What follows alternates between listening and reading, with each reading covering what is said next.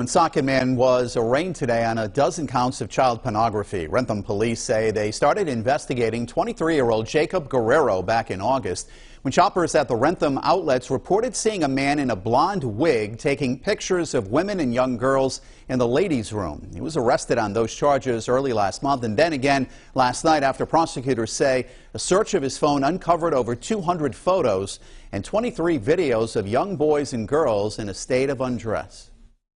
She did the right thing, called 911, and that witness got this whole ball rolling. Wrentham police say they've connected one of the videos on the phone to Guerrero's route as an Amazon driver.